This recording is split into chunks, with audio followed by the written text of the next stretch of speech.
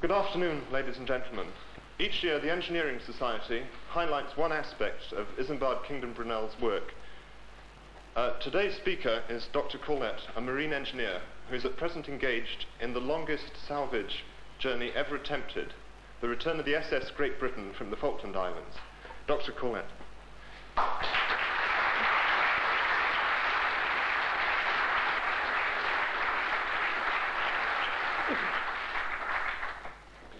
Ladies and gentlemen, just under 126 years ago, a ship was launched which had an immense influence upon the development of modern shipping and upon the economy of this country. I am very pleased, as a member of the SS Great Britain project, to have been asked to talk about the ship to the Brunel University and their guests, and in so doing, perhaps pay a tribute to the memory and work of a very great man, Isambard Kingdom Brunel. We are going to tell you part of a story of a ship that was built by this man, Brunel. We can't tell you the end of it, because the story isn't yet quite finished. It's an extraordinary story, and none of it would ever have happened if it hadn't been for the genius of this engineer. It really begins in 1838, when Brunel and the Great Western Steamship Company announced that they were going to build a second ship to travel between Great Britain and America.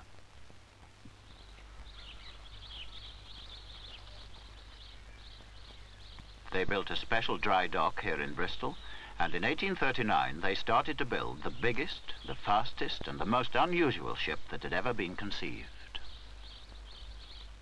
By July 1843, she was ready to launch. Imagine, if you can, what amazement the entire population of Bristol must have felt when they saw for the first time this giant ship completed. 322 feet long and almost 3,000 tons. But before we tell you the most extraordinary things about the construction of the Great Britain, because that was and still is her name, let's look at what happened at her launch.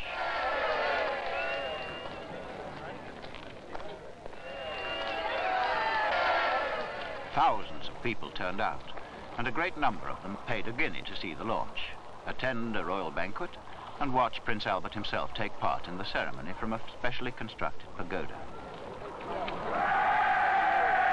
In fact, she wasn't as much launched as floated.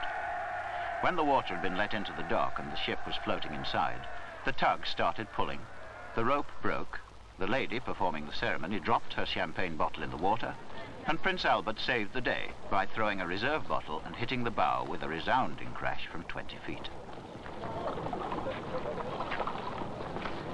The prince then went back to the station, and by the time they finally got the ship out of the dock, he was halfway back to London. In fact, what with one thing and another, the whole operation was something of a shambles. Luckily, they didn't try to take her down the river that day, because, as it turned out, the hull was built 5 foot 6 inches wider than the opening through the dock, and it took nearly 6 months to release her. I'm Queen of the Waters.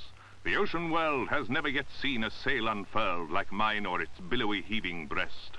or seabird that carried a prouder crest. What they were celebrating at their banquet, though they didn't know it, was the construction of the first real Atlantic liner. She was covered in gold leaf and decoration, which was all very impressive. But what was so remarkable about the Great Britain was not only that she was the biggest ship in the world, but that Brunel had decided to build her out of iron, and that her engine was connected not to paddles but to a screw. These 4 cylinders were no less than 6 feet 8 inches in diameter. They were connected to a wrought iron crankshaft which turned the drum over 18 feet across, which connected to the propeller shaft by 4 endless chains.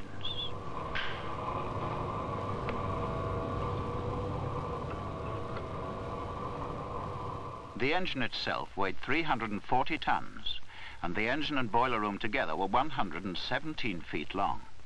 There had never been anything like her before. She had a promenade deck built under cover so that passengers could walk about without getting battered by wind and waves. She had a great gallery with windows let into the stern of the ship. Her staterooms accommodated 360 passengers, and her dining hall was, by shipping standards, nothing short of sumptuous. Luckily, this man, Fox Talbot, considered it worthwhile to take his newly invented camera all the way to Bristol and photograph her while she was being fitted out.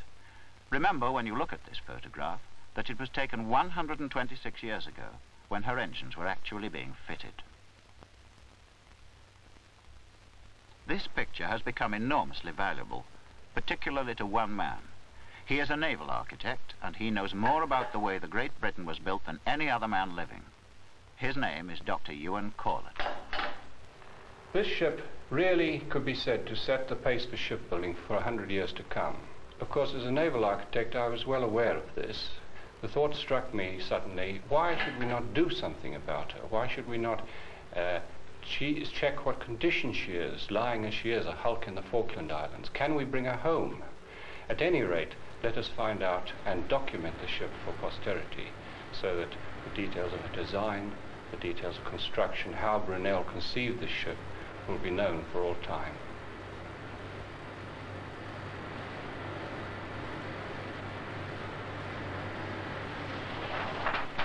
This is a model of the Great Britain built by Vickers Armstrong so that they could test the hull and measure its performance in a tank.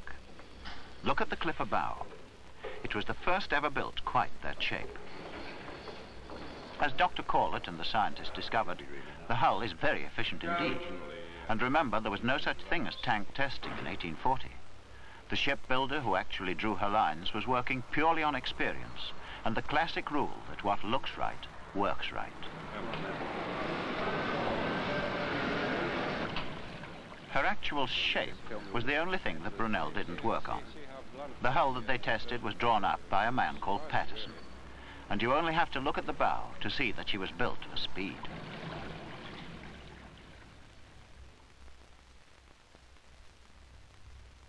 She had the first large screw propeller and the first simplex rudder, built exactly like modern rudders are today. Vickers also tested the screw and the rudder with scale models, again working in the tank. The propeller weighed 4 tons. The 6 flat wrought iron blades were almost 16 feet in diameter.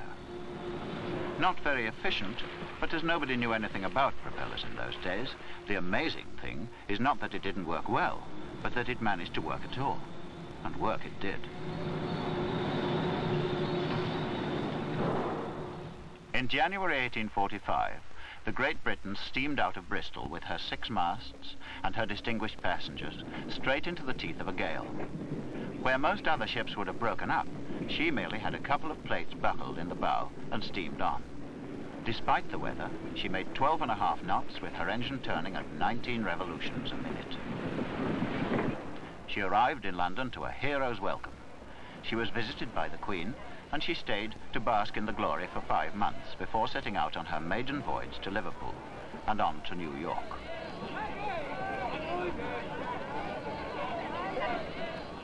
We don't know how many passengers she carried because the log of that first voyage had been lost. But we do know that burning between 70 and 80 tons of coal a day, she ploughed on, rolling badly and vibrating dramatically through strong headwinds.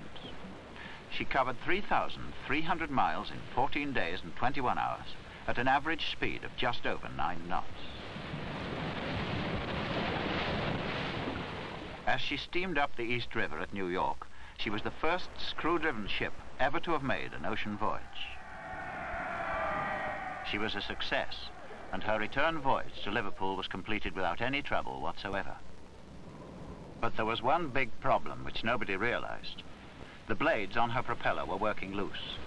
On her next voyage, they started to come off one by one. Eventually, on the way home from New York, she lost 5 blades out of 6 and limped home with 1. They decided to fit her with a new 4-bladed propeller and change her rig from 6 masts to 5. Away she went on 2 more round trips from Liverpool to New York and back again. It was the 5th voyage that turned out to be disaster. Her captain mistook a lighthouse in bad weather, and she went aground on a beach at Dundrum Bay in Northern Ireland. There was talk of abandoning her as a total write-off, but Brunel himself was determined to save her. He wrote to the owners. The finest ship in the world has been left and is lying like a useless saucepan kicking about on the most exposed shore that you can imagine, with no more effort or skill applied to protect the property than the said saucepan would have received on the beach at Brighton. It is really shocking. Brunel designed a breakwater made of faggots to protect the ship during the winter, and despite the most terrible storms, it worked. In the spring, they began the most complicated and tortuous salvage operation to lift her out of the sand and repair her bottom before the high spring tides could lift her and float her over the rocks that surround the beach. They eventually managed it, but the Great Western Steamship Company went broke in the process, and when the Great Britain sailed again, she had been sold to new owners.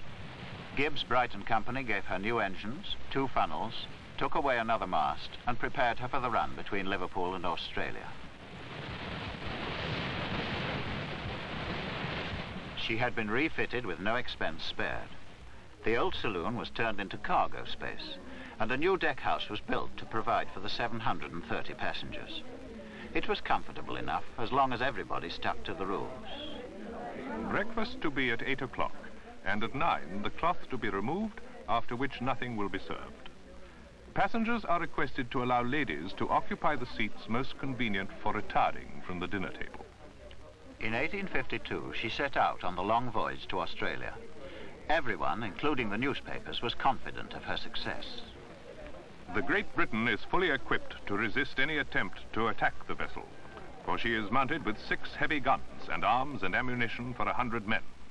It is confidently expected that she will reach Melbourne in 56 days, whereas double that time is considered average for a sailing vessel. In fact, as her log shows, it took her 82 days because she ran out of coal halfway through the voyage.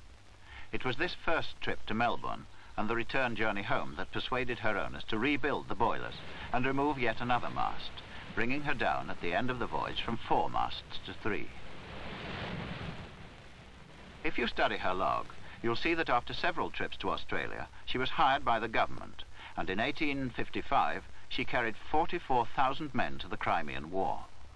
2 years later, she was rushing troops to quell the Indian Mutiny. But her real career was running passengers to Australia. Refitted yet again, she settled down to a regular routine. She published her own newspaper, written and actually printed on board by a member of the crew with a hand press. In Sydney, she became so regular a visitor that everyone accepted her and her skipper, Captain Gray, as part of the local scene. She travelled backwards and forwards, only changing the name of her newspaper, until she finally completed 32 round trips to Australia and was laid up in Liverpool.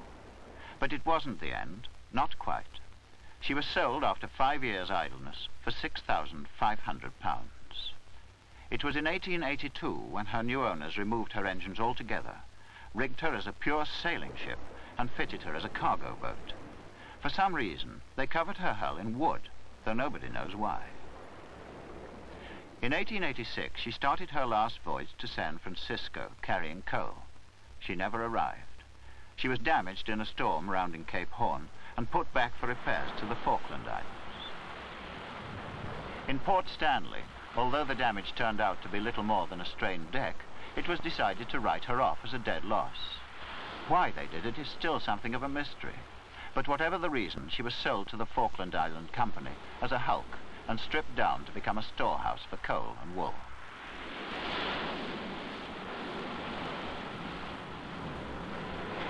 They stripped her of anything valuable that they could lay their hands on.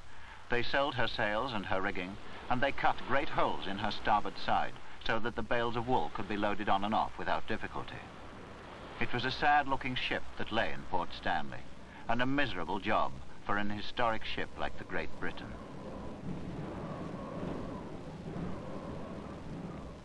She stayed here for 47 years until her decks began to leak and there was no use left in her even as a hulk.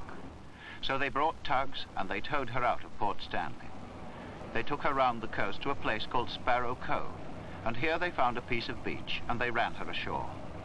It was supposed to be her last resting place. She was supposed to rust away and fall apart like any other wreck.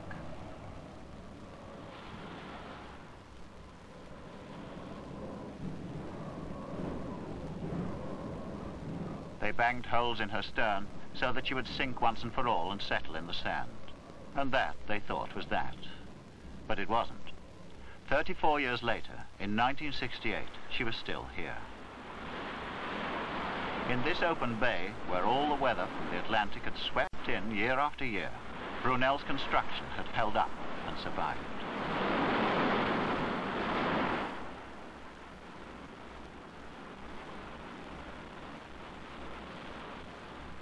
For years, visitors looked at that beautiful bow, still majestic even without its bowsprit, and they said, what a pity to leave her there to rot. And some said, why can't she be saved? And nobody did anything, and she went on rotting, though some of her figurehead remained, and her three great masts stood towering up. Great areas of her deck had either rotted or been taken away and used for building. Her deck winches were still there, rusted up, but as sound as the day they were built. One of her yards still hung from her mainmast, and her frames were still in place, just as the shipbuilders had cut them out in 1839 by laboriously drilling hole after hole. All very well to dream of bringing her back to Britain, but when you look at the desolation that time, men and weather had caused, it makes you think that only a fanatical romantic would have the courage actually to try.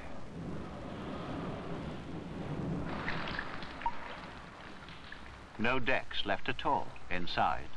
Nothing but a maze of rusty iron girders, crisscrossing and marking out in space the areas where top-hatted gentlemen and crinolined ladies strolled arm in arm to work up an appetite for dinner.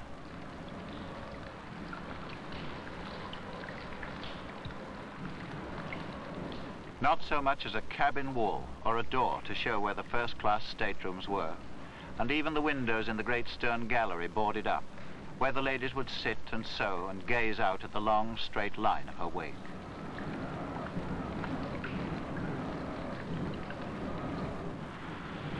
And yet, looking at this hull with its magnificent stern, there were some people who thought that it wasn't an impossible task to bring her home and save her from this final stage of decay. This crack in her side was the biggest problem, caused mainly by the hole cut out in her side so that she could be loaded easily as a hulk. Only nobody could tell how bad the crack was and how far under the water it went. In the winter of 1968, Dr. Corlett set out to survey the ship and find out just how badly damaged she was. And to do it, he was offered the valuable help of the British Navy.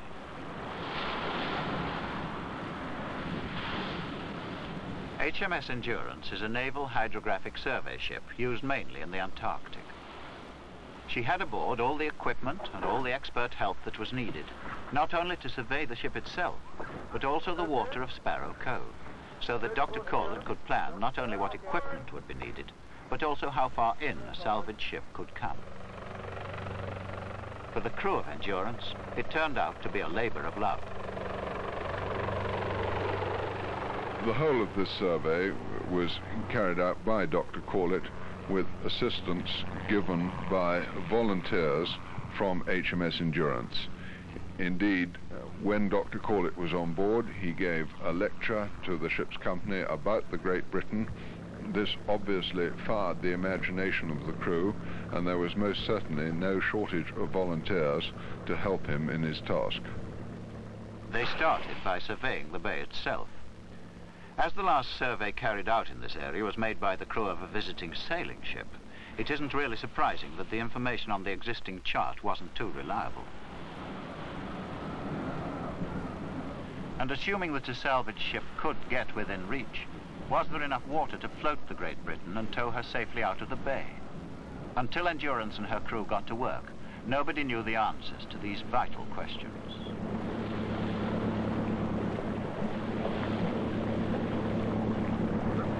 Stand by. Are you ready?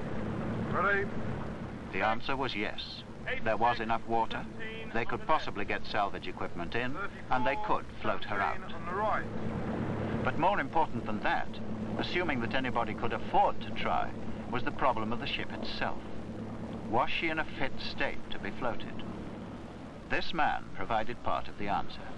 He is the shipwright of the Endurance, and it was his job with Dr. Corlett to draw a complete plan of the ship's lines as she is now. Something that had never been done before. They had her original design from which she'd been built, but nobody had ever actually measured her as she is.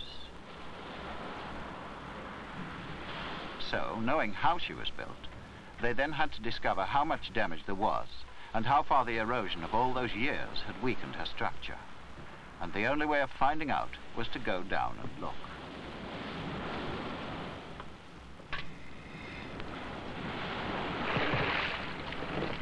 This crack in her side was the biggest problem of all.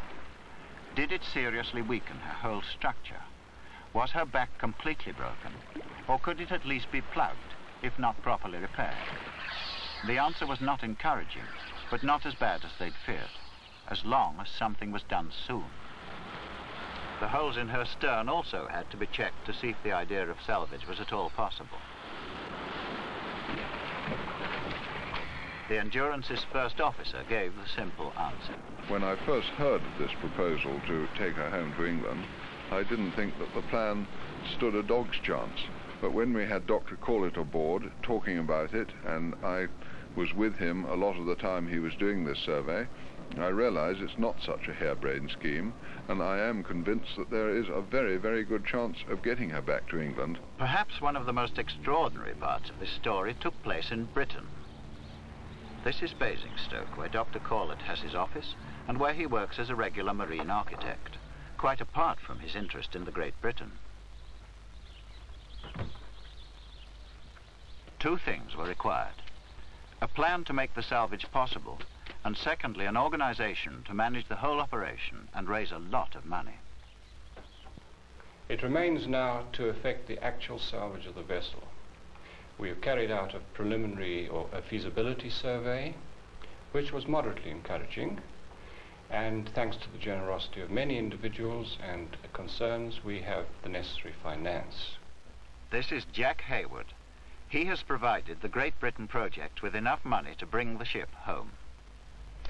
Well, I first saw it in the press. I think it was the Times. I think it was a letter to the Times. I think all these things started letters to the Times, all these crusades. Then they ran a leader article on it, that it should be saved. Then I spoke to Dr. David Owen, who was associated with Lundy, the saving of Lundy Island, and he also was involved, or at least had given his blessing to the project to bring back the Great Britain as Under Secretary of State for the Navy. And that's when I was introduced to Mr. Richard Gould Adams and Dr. Ewan Corlett, and from that moment onwards it was sort of all systems go, I think. The next step is a detailed technical survey, including a salvage survey and formulation of plans in detail for the floating, repair and tow home. The Falkland Islands, of course, are a very long way away. They're in a wild part of the world in terms of weather, and the ship is old, very old. We must be very careful what we do, and the plans must be very carefully laid. However, I'm hopeful she will come home now. And if she does, it is certain that she will go initially to Bristol, to go into the dock in which she was built, and of course, which she fits exactly. You may dismiss it as a mixture of blind faith and optimism. The fact remains that with the ship lying full of water and sand on a beach in the Falkland Islands, the committee under the chairmanship of Richard Gould Adams took it upon themselves to build a template of the ship at its widest point. They set it up in the original dry dock in Bristol to check that it would be possible to get the Great Britain back into the dock in which she was built. With a foot to spare on each side, they were ready to make the final plan. That's right.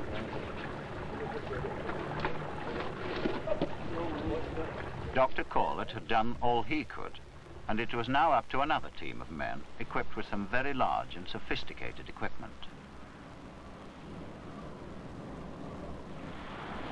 In March this year, a strange convoy crossed the Atlantic and dropped anchor in Sparrow Cove, right alongside the Great Britain. Towed by an ocean-going tug, the Mulus is a floating pontoon of 2,500 tons. To understand their plan is simple. To see how they could carry it out is quite another matter. The plan was to put the Great Britain on top of the Mulus and tow them both back to Britain as one complete unit.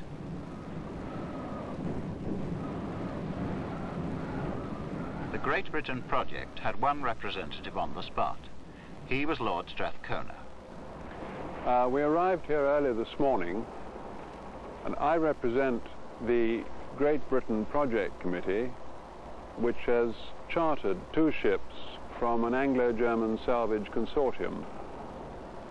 There's the converted stern trawler Varius and an enormous pontoon called Mulus, the Mule. And we are now lying alongside the hulk of the Great Britain, where the 15-man crew of the ship and the 5 people from the salvage firm in Southampton will be working certainly for the next 2 weeks. We think the whole job will take us about a month. Our first task will be to get the masts out of the ship and to start patching some of the holes. And when we finally got ourselves secured today, we're hoping to get on with that particular work first thing tomorrow morning.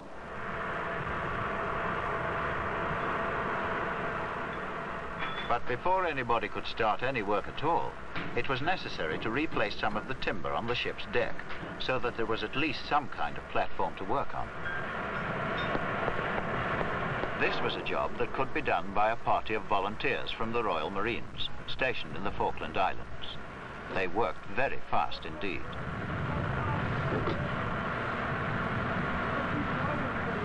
Apart from the Marines, there were 2 teams of experts. Leslie O'Neill was in charge of floating the Great Britain, also responsible for all the pumps and gear sent out to repair the hull and get it off the beach.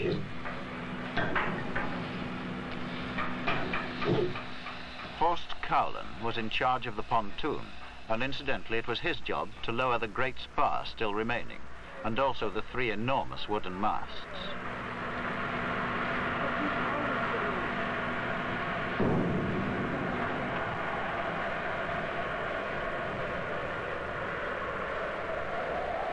It is hard to appreciate just how big these masts are until you see the size of a man in relation to them. In fact, they're the biggest wooden masts ever built.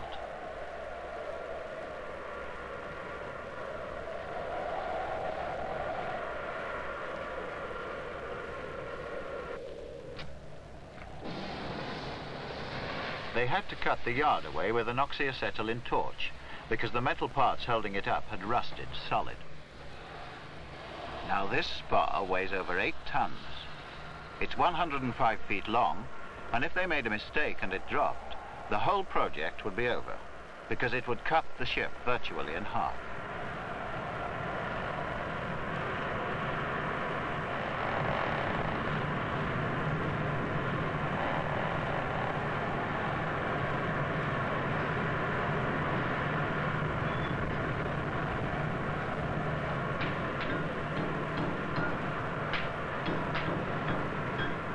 To get the 3 masts out of her was an even bigger and more dangerous job. They brought the mulus close up alongside.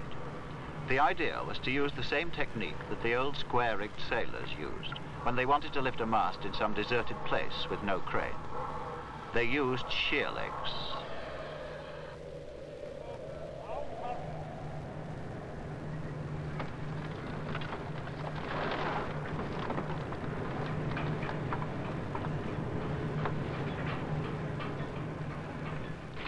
At the same time, the divers prepared to start patching the holes made in the stern in 1937.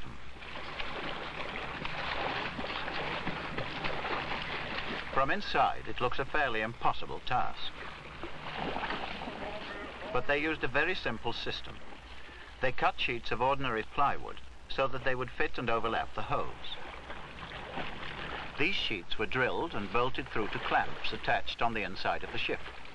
Of course, plywood isn't strong enough on its own, but once in place, it's no very great problem to cover the whole area and bury the holes with a patch made out of good, strong concrete.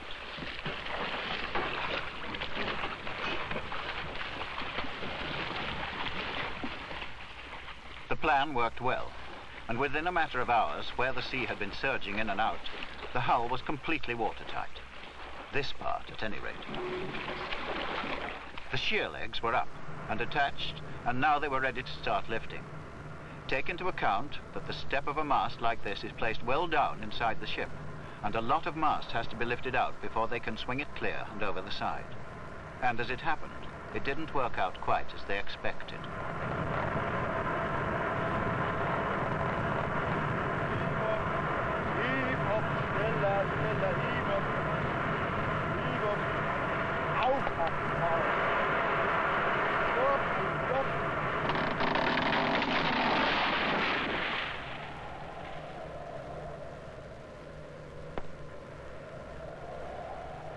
They had refurbished that deck house themselves as somewhere nice and comfortable to eat their breakfast. That was only the small mizzen mast, and that might easily have been a lot worse if somebody had been in the way.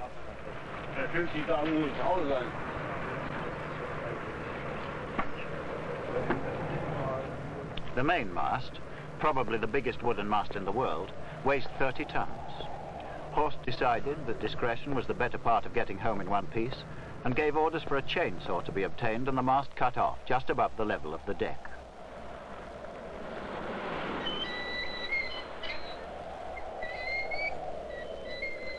They attached the hoist, and then with just enough lift on the winches to hold it upright, they began to cut away the metal stays.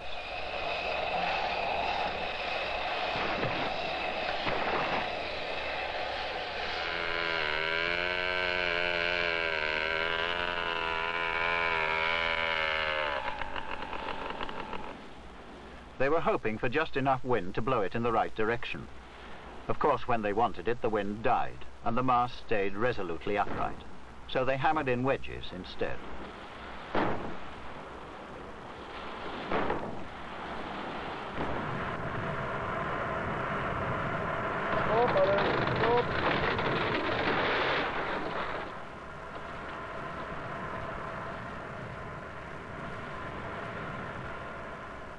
Two down and one to go. The Great Britain was built with 6 masts. During her career, she lost 3 of them in 40 years, finishing up as a 3-masted ship. Now she was to lose her other 3 masts in less than a week.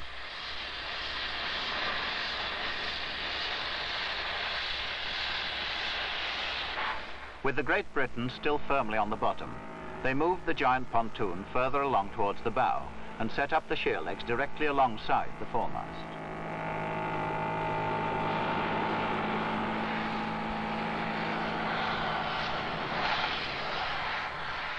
Again, they cut the stays.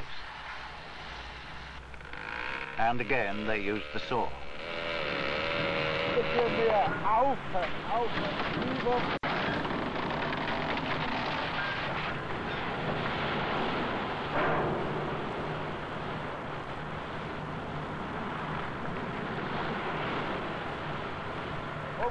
With the hull now lighter by many tons, the job of getting the ship afloat became a good deal easier. Nevertheless, the prospect of putting one of these 2 giant objects on top of the other still looked like a formidable task. The system basically required that the Great Britain should float while the Mulus should sink. Then, with the Great Britain exactly over the top of the Mulus, they could refloat the pontoon. Only to do it, the Great Britain had to float, and to achieve that, they had to close that crack.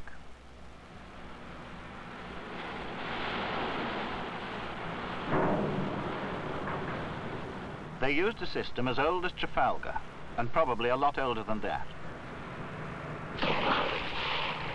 With plywood put across the face of the crack, they lowered mattresses into the water, hauled them down and stuffed them one after the other into the open space. Now you may wonder why they didn't use concrete like they did with the holes in the stern. But the crack is different. If the ship floats, instead of lying on an uneven bed of sand and rock, she'll be supported evenly all the way along. The gap should close and the mattresses will be trapped, making a watertight join.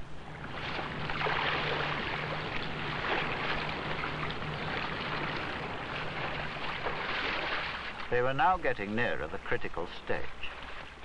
We've now been here about 10 days, and as you see, we've made quite a number of preparations before we try and refloat the ship.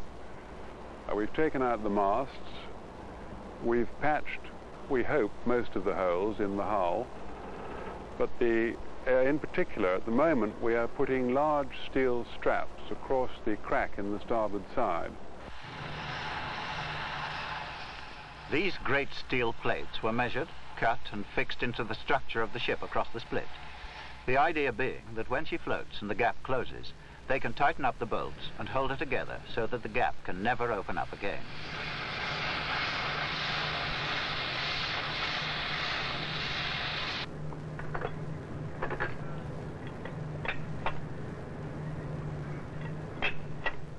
If the pumps can empty her out and she does come up, there'll be men standing by to bolt these plates firmly into place. This has been particularly necessary because our original plan, whereby we were going to pump the after part of the ship in the hopes of closing the crack, has been at least temporarily abandoned, as the bulkhead in the middle of the ship proved not to be sound enough to be worth trying to repair.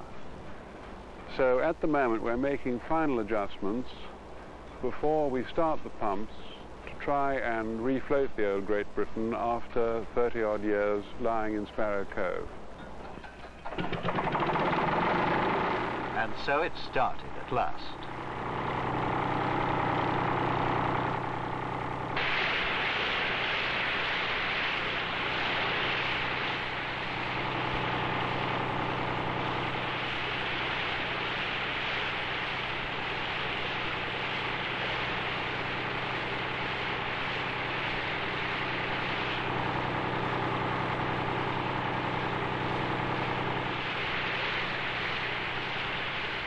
While everyone was praying that the water was coming out quicker than it was going in, they moved the Mulus to a spot some distance away where the bottom was exactly the right depth, and here they began the most enormous disappearing trick.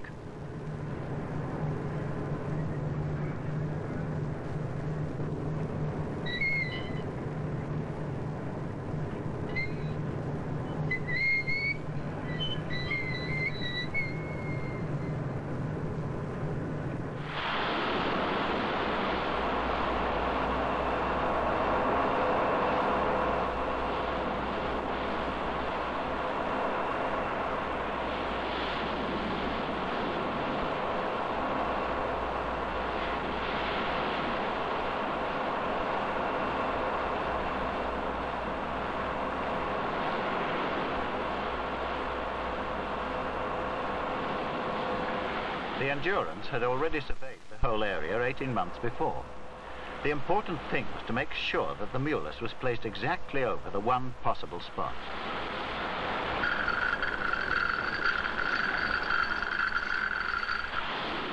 Finally, they opened the air vents in the great buoyancy tanks, and like a vast submarine submerging, the Mulus, complete with its gear, its winches and everything else, slid below the surface and settled gently and firmly on the bottom.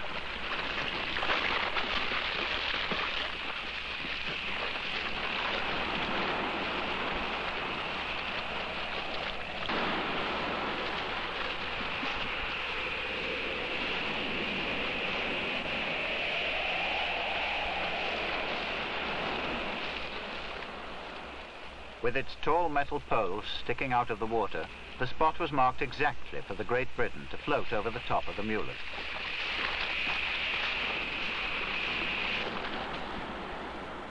The question still was, would the Great Britain float tomorrow? The tug lay off in deeper water for the night, and they waited. It should have happened the next day. Quite suddenly, when nobody was expecting it, and with hardly a wire made fast to hold her, she was up. The Great Britain was afloat again. They found wires just in time, and they made her safe before she floated away. With a small tug alongside her, they were ready for the last stage, in some ways the most difficult of all. To get this great, rusty, leaking monster exactly in the right place on top of the mulus, taking into account that she may be floating now, but nobody knows how much damage she may have had underneath, and nobody knows how strong she is. She could simply sink where she is at any moment. They flew the ensign of the Falkland Islands from her stern, and very slowly they nudged her, a foot at a time this way, and an inch at a time that way.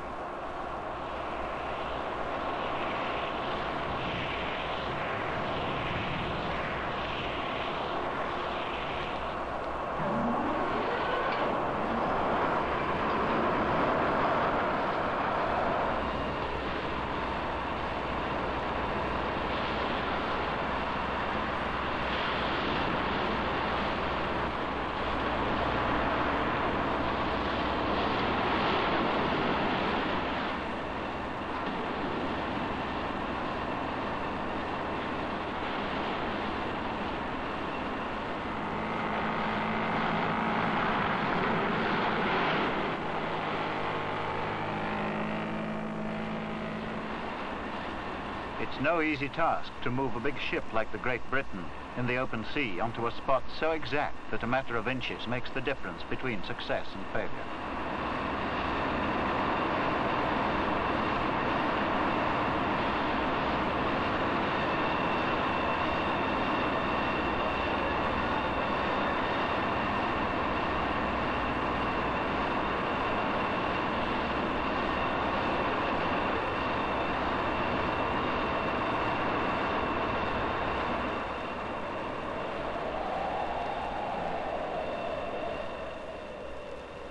Finally, they were satisfied.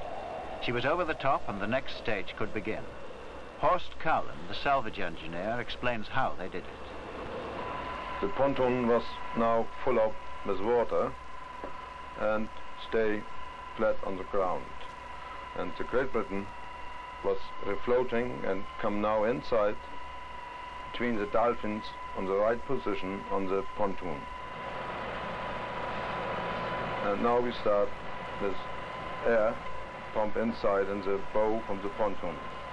And after 3 hours, maybe, comes the pontoon up with the Great Britain.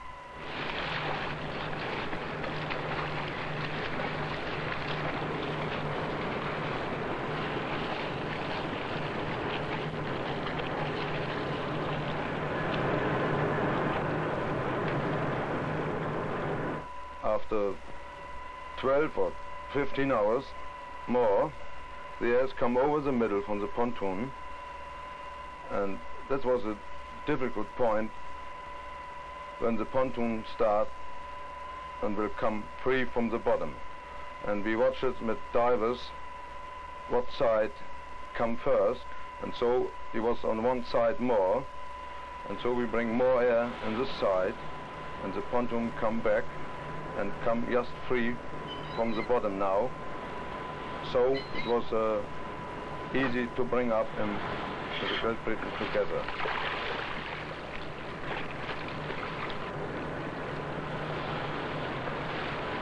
And after 24 hours, the pontoon was free of the water, and now we have to bring all water out, check all tanks, new around the pontoon, and now he's swimming safety with no list.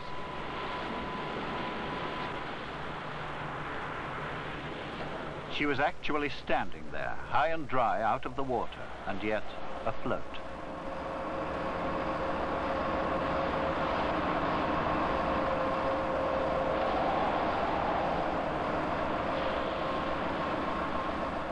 On the 14th of April, the Great Britain left Sparrow Cove. She sailed out and round the corner and back into Port Stanley. A dramatic sight for the islanders, and particularly for the men who took her the other way as a hulk back in 1937.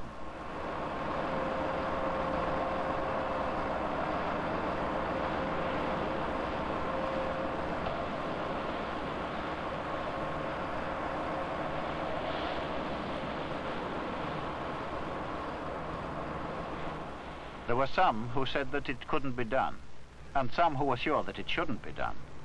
There were very few indeed who thought that it would ever actually happen. But it did. The Great Britain was back in harbour, temporarily. Well, we've been in the Falkland Islands now for 4 weeks, and the last 10 days we've been in Stanley. Our biggest problem has probably been the weather.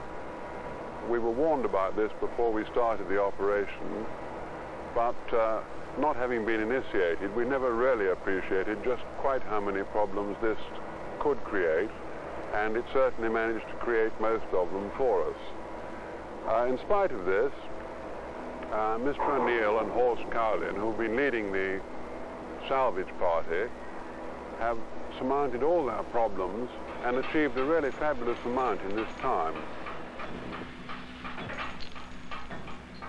They welded her down onto the pontoon. They put in wedges and props. They attached wires and hauled them tight. They fastened down so securely that she became part of the pontoon itself. Nothing was going to move her now that they had her aboard.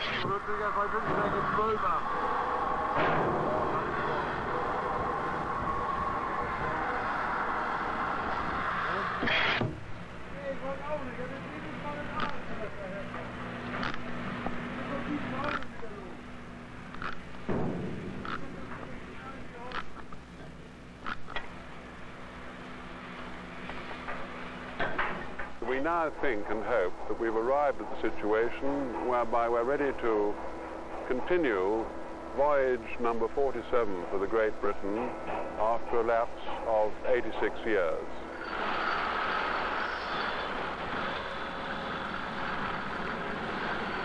It's a long way from the Falkland Islands to Bristol, about 9,000 miles in fact, a very long way to come home.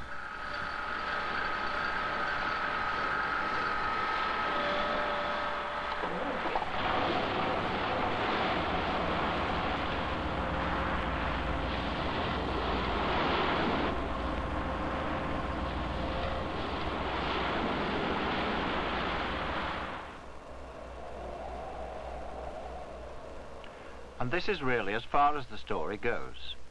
It isn't over yet. At this very moment, the Great Britain is still on her way. What will happen to her when she arrives? Well, that's another story. It'll need a lot of money to bring her back to the condition she was in the last time she was in Bristol. And at the moment, there isn't much money available.